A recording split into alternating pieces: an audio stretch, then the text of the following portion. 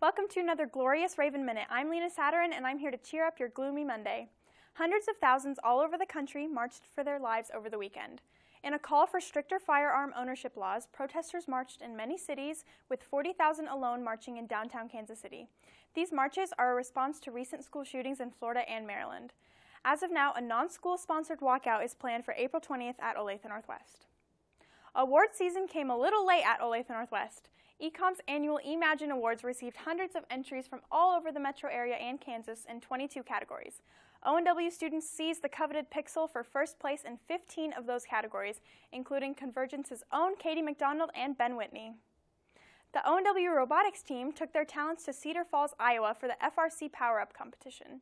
The Ravens managed a semifinal finish along with receiving the Safety Award and the Innovation and Control Award. Great job, Ravens.